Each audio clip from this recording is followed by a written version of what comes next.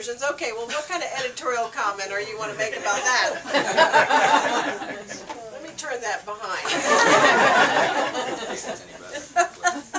That was pretty funny. Well, I think you answered the question. Yeah.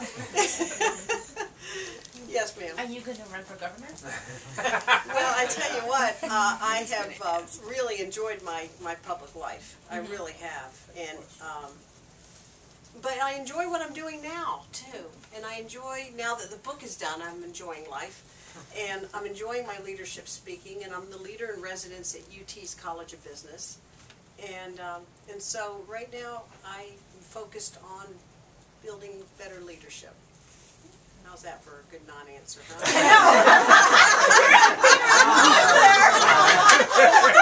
There goes the straightforward. Out the door. Somebody call her and tell her she can't do it. You won't win anyway. That's a good one. I just wanted to say that if you do run for governor, I'd be happy to volunteer for your Oh, campaign. thank you. would. What do you think of Occupy Tampa and the movement in general? Do you have a point of view? Well, I think that protests... back to the leadership. Yes, Is that a form of leadership? It is a form of leadership. Protests have been part of our country since tea was thrown in the Boston Harbor. And so that has been part of the fabric of America. And that's one of the great things about our country, that we can decide that we're going to say, do whatever we want, get out there, freedom of speech. It's a good exercise. Good exercise. You know, I think it's important that people feel that they can vent in that kind of way. Protests are an important part of the American culture. Yes, sir.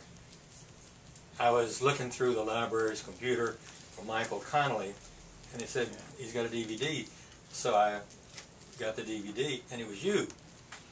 One of your, it was when you had just written Scarecrow, and you were doing one of your book hours down here. Yes. In fact, you had some kids from, I think, the Downtown Academy who were the kids that you had that day.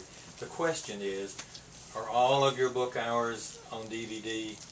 Yes, they at the all library? are. And they all are at the library, yes. I really enjoyed that program. Yeah. And Michael Connolly's down here somewhere. Yeah. That's good that you checked it out. So, yeah, they should all be at the public library. And we also have them on cable, if you ever want a copy, too. City cable. Yes. I want to thank you first for hiring Stephen Hogue.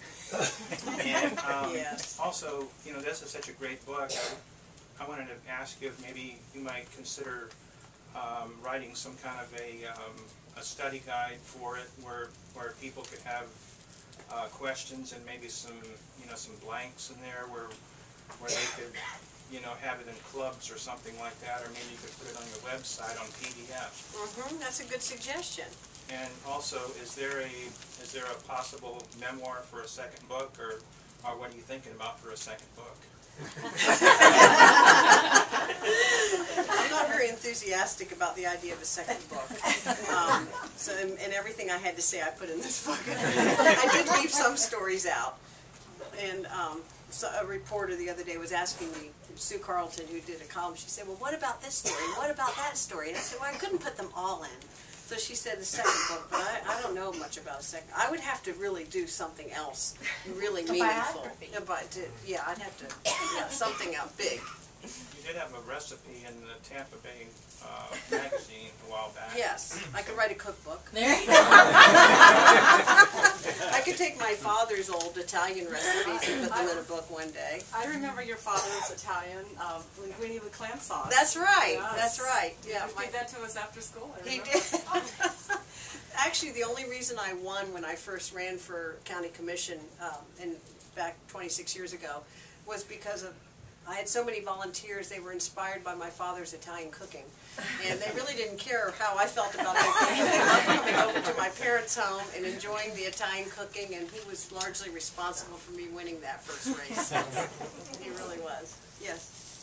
I worked with you as when you were supervisor of elections, so I have to ask you, and I know this is critical, but what do you think about Governor Scott's changes in voter registration and the restriction of hours in voting?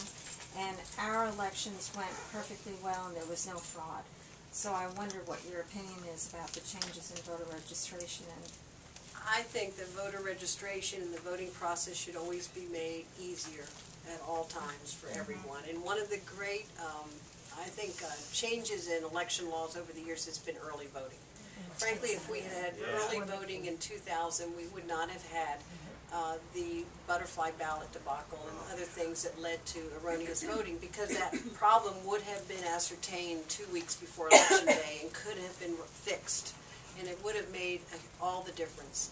We live in a different society and change has changed, and because change has changed, we can't continue to look at voting as a one-day exercise, because that's not the world we live in anymore. So I really think the advent of early voting has been great. You've really got to open up the process to make sure that people have the ability to vote. It is we had a very secure system, and we did not have voter fraud. And I think voter fraud is actually very rare. So I'm always for really opening up the voting process. thank you. That's my opinion. Yes. Does Mayor Bob ever confer with you with regard to, the one thing about you in office is you had visionary endeavors where you could see down the line and what you needed to do to get there, as opposed to, let's do this tomorrow and not think about it. Unfortunately, thanks to term limits, you didn't have a chance to see that to fruition.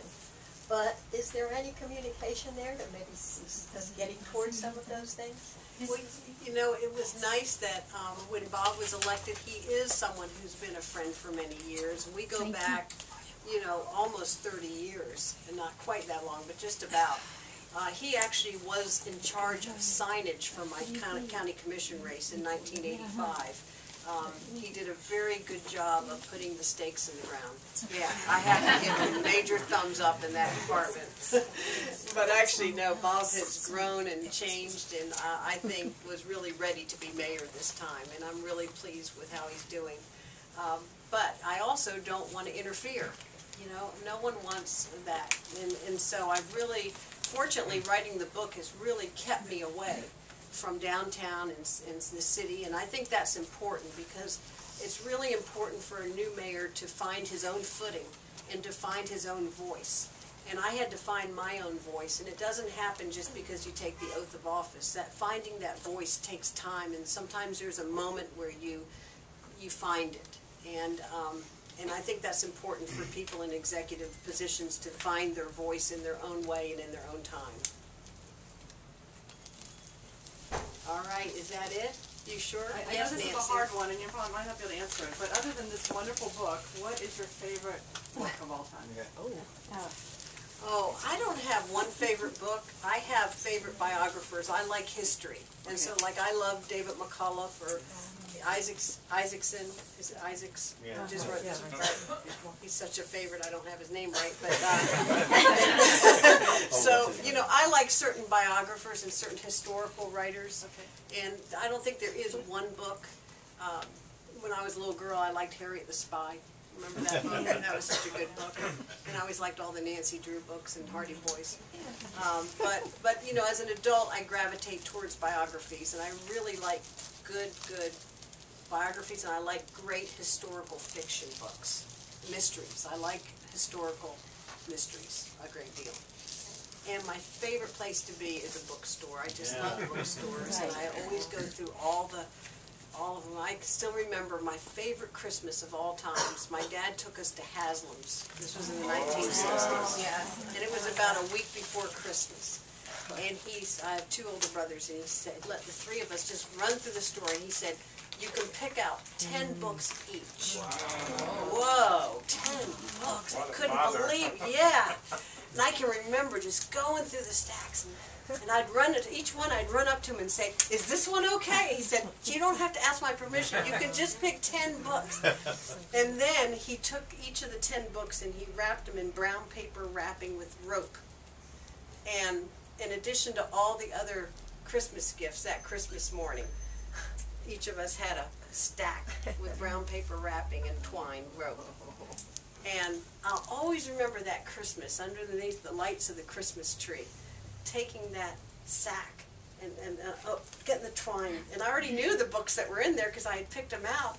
And all the other toys spread all around. And I just sat there with my books. And I always thought that was the best gift in the whole wide world. There's nothing better than a good book. Like this one. On that note. Thank you. I just want to tell a story about Pam and books, though, and about how much she really loves history. Every once in a while on the book talk show, I would be all ready to